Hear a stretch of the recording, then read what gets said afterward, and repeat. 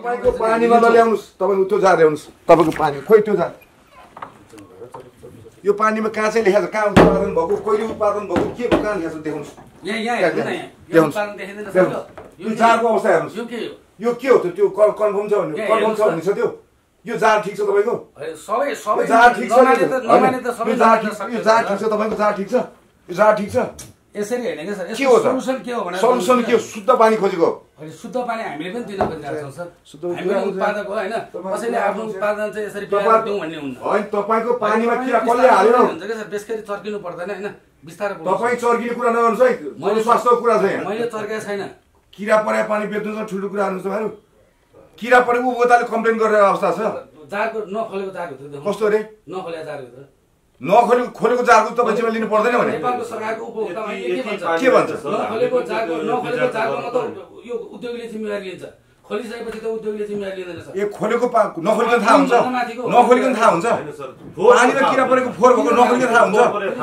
हजुर नखोलिकन थाहा हुन्छ सबै जार यस्तै हुँदैन नखोलिकन थाहा हुन्छ त हामीले कमजोरी हाम्रा हुँदै होइनन् भनेर चाहिँ हामी यहाँसम्म आउँदैनौँ के सर तपाईको म नेपाल बोटल वाटर उद्योग संघ केन्द्र तपाईँ सम्बन्धित कम्पनीको तपाईँ संस्थासँग कुरा गर्दैन म जानुहोस् ऊ कहाँको कुरा म जो कम्पनी त्यही समाजको कुरा गर्छु कम्पनी उहाँ हुनुहुन्छ हो उहाँसँग कुरा तपाईँ जानु बाहिर निकाल्नु उहाँलाई तपाईँको उयो सम्बन्धित ठाउँमा कुरा गर्नुहोस् संस्थाको नाममा यस्तो दादागिरी नगर्नुहोस् मैले उहाँसँग कुरा गर्छु गर्नुहोस् न गर्नुहोस् तपाईँहरू चाहिँ आफ्नो देखाइ के अरे सङ्घको नाममा चाहिँ तपाईँहरू मनलागि गरिरहनु भएको छ हैन हामी कुरा बुझ्दैन दादागिरी हैन हामी हिजो पनि कहाँ हिजो पनि किरा पर्या हिजो कस्तो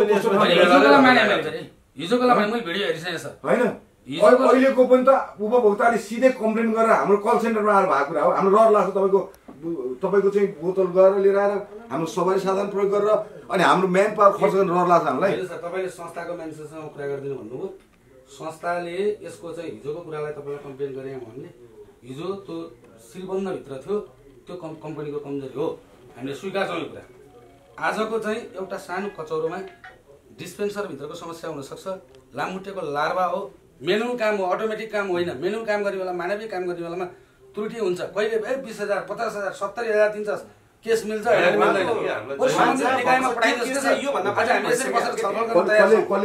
भन्छ के सर तपाईँको आज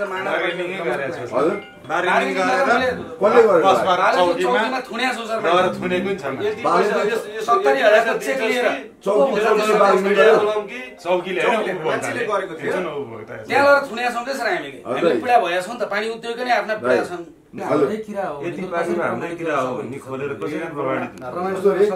उपभोक्ताले भनेको कसरी नमान्ने तपाईको चाहिँ यो जारको अवस्था हेर्नुस् न जारको अवस्था उपभोक्ता हो सर कस्तो रे पानी हामी पनि खान्छौँ त्यही पानी तपाईले कुन पानी खानुहुन्छ हामी त्यही पानी खान्छौँ बजारमा तपाईको पानी ठीक छ सर किरा परेको समस्या मान्नु पर्दैन के हो भन्ने त जान्न हैन किरा परेको उपभोक्ताले भने कम्प्लेन त मान्नुहुन्न के हो त हामी पनि पानी उद्योगी हो त्यो किरा के चिजमा चाहिँ उत्पादन हो भन्ने कुरा देखिन्छ नि त त्यो कुनै उपभोक्ताले चाहिँ गलत कुरा भनेको हो र तपाईको जारको प्रकृति हेर्नुस् न तपाईँ सुध्रिनु पर्दैन जनताको चाहिँ स्वास्थ्यसँग खेलवाड हुने पानी सिधै लिएर तपाईँको चाहिँ बोरिङ गरेर पानी लिएर आउने भर्ने सामान्य फिल्टर गरेर यस्तो गरे बजारमा बेच्ने अलि लाज हुनुपर्छ कि तपाईँहरू हामी हैरान भइसक्यौँ त्यसै रिसाएको होइन कि हामी पनि हाम्रो अन्य धेरै कामहरू छन् हाम्रो कुरा पनि बुझ्दिनु पर्यो नि सर तपाईहरु कुरा के बुझ्ने खाद्य तथा गुण नियन्त्रण विभागसँग कुरा गरेका छौँ सर हामीले यो लार्भा के कसरी आउँछ खाद्य तथा गुण नियन्त्रण विभागले चाहिँ के गरेछ कसो गरेछ मलाई सुनाउनु पर्दैन तपाईले मलाई राम्रोसँग थाहा छ मलाई राम्रोसँग थाहा छ जुन कुरा म भन्न चाहन्न भन्दा नि भन्नु छैन मलाई यत्रो बजारमा यत्रो सारा संसारको इस्यु आइराछ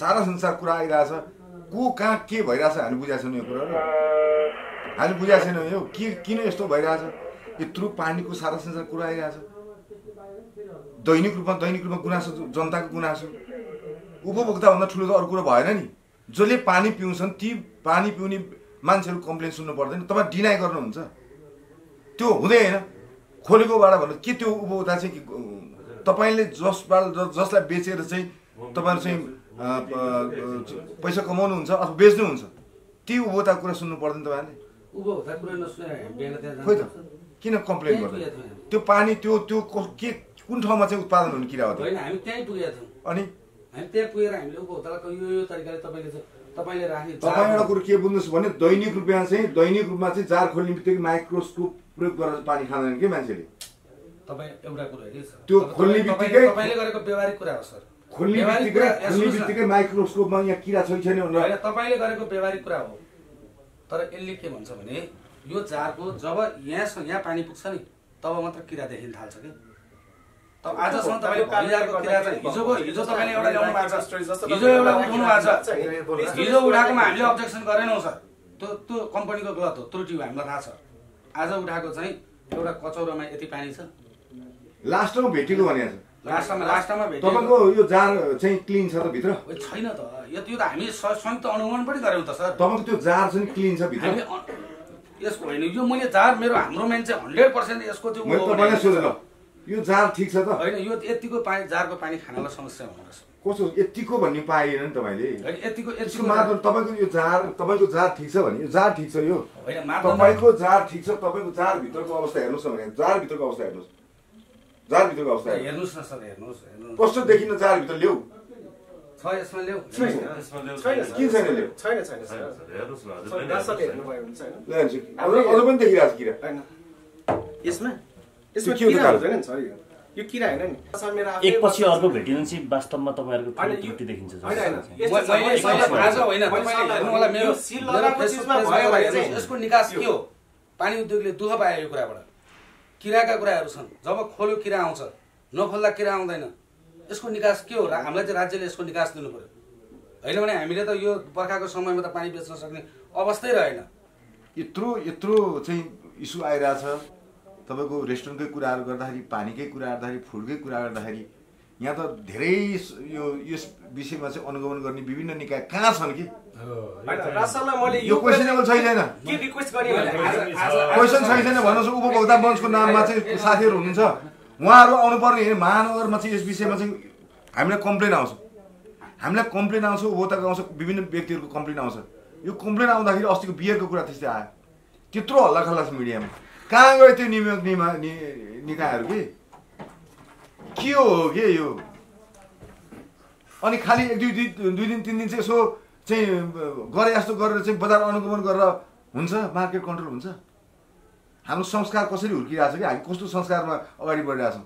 क्वेसन छैन के? मान्छेलाई समातेर लिएर आएर मात्रै जरिवाना गरेर मात्रै अथवा वर्षको एकचोटि दुईचोटि गरे जस्तो गरेको मतलब के हो?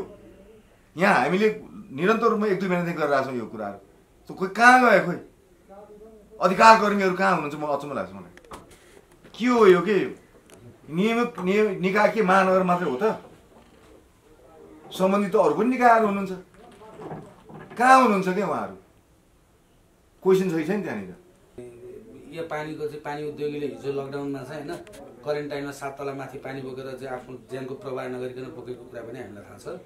बोक्ने तपाईँले सेवा गर्ने विषय एउटा रह्यो, होइन हामीले गरेका छौँ सर। हिजो क्वालिटीको कुराहरू रह्यो कि क्वालिटी मेन्टेन भयो कि भएन भन्ने कुराहरू हो कि? होइन, क्वालिटी मेन्टेन गर्नुपर्छ।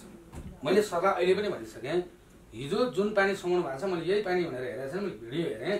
त्यो पानी सिलबन्द पानी छ भने त्यो उद्योगीले जिम्मेवारी लियो, त्यसको लिनुपर्छ, त्यो कुरा लिनुपर्छ। तर सिल खोलिसकेको पानी यति पिरामा भएको पानी हैन, त्यो उपभोक्ताले सही तरिकाले सरकारलाई चाहिँ तपाईको यही कुरा गर्नुस्। नर्मल्ली धारामा आएको पानी पनि घरमा नर्मल राखिन्छ, बाल्टिनमा राखिएला अथवा चाहिँ हामी गाग्रीमा राखिएला, यस्तो समस्या हुन्न कि? हैन सर, हुन्छ सर। त्यो धारामा आएको पानी हामीले पनि पानी खाएर हुर्किया हो। अब त्यो भयो भनेर चाहिँ जस्तो हजुरले चाहिँ खाने पानीलाई चाहिँ केही बेला चाहिँ एक्सन लिनुहुन्छ हैन?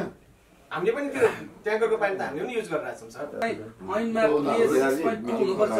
हाम्रो आफ्नै खाद्य अनुसन्धान अधिकृतहरू लिँदैछौँ हामी, अनि त्यस पछाडि त होइन सर, हामीले चाहिँ अर्को के गरेको छौँ त भन्दा उहाँको कुरा किन रहेन भने पानी खोल्ने बित्तिकै त्यो कन्ट्यामिनेसन हुनसक्छ, त्यो भइरह्यो। पानी नखोलिकन त थाहा पनि हुने कि यो कुरै मिल्दैन नि। त्यो त ऐनै छ यस्तो पनि होइन, महानगरले पनि आफ्नै किसिमको ऐन बनाएको हेर्नुहोस् होइन, महानगरले पनि आफ्नै किसिमको ऐन छ, महानगरले आफ्नो ऐन जारी गर्छ, तपाईँलाई थाहा छैन? हैन, स्थानीय सरकारले आफ्नो ऐन जारी गर्छ होइन। यसो गर्दैनौँ हामी, यो खोलेकोमा तपाईँहरूलाई विश्वास लागेन, नखोलेको नि 2-4 दसवटा नखोलेकोमा चाहिँ जिम्मेवारी हुन्छ। तपाईँको अस्वस्थ प्रतिस्पर्धा पनि होला नि? एकदम अस्वस्थ हो, प्रश्न छैन, एकदम अस्वस्थ।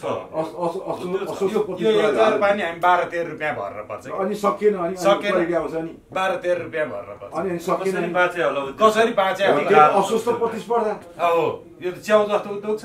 उपभोक्ता पनि कन्सियस भएन, क्वालिटीको पानी खानुपर्छ भन्ने कुरो भयो सस्तो खोज्यो मेन कुरो सस्तो खोज्यो कि 20 रुपियाँमा यो जार पानी बजार घरान ल्याइदिए भन्छ कि अब के भन्ने हिसाबले भन्नुहोस् त 20 रुपियाँमा 20 लिटर पानी 20 रुपियाँमा तपाईँहरू कम्पनीको तर्फबाट चाहिँ उपभोक्तालाई कन्भिन्स गर्न सक्नु क्वालिटी यो हो।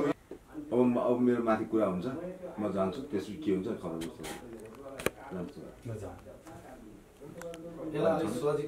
सहजीकरण भने म प्रभाग्रह आग्रह राख्दैन स्पष्ट छ राम्रो म कसैले पनि दुःख दिउँ भन्ने छैन तर हामी हैरान किन छौँ भने